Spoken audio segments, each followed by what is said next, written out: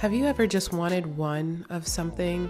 So my son asked for a muffin and I just did not want to make a whole batch that would sit there and tempt me to eat them all. So I decided to make two muffins because I have two toddlers, and if you make one, you have to give the other. So this is a pretty simple recipe. I did blueberry muffins, but you definitely could substitute whatever toppings that you want.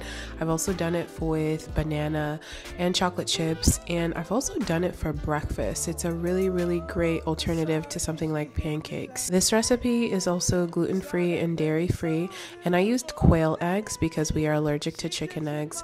But the beauty of this recipe is that if somebody wants chocolate chips and somebody else wants blueberries, then you can definitely do that because everybody gets their own.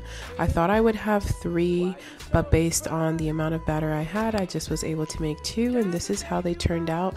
They were delicious.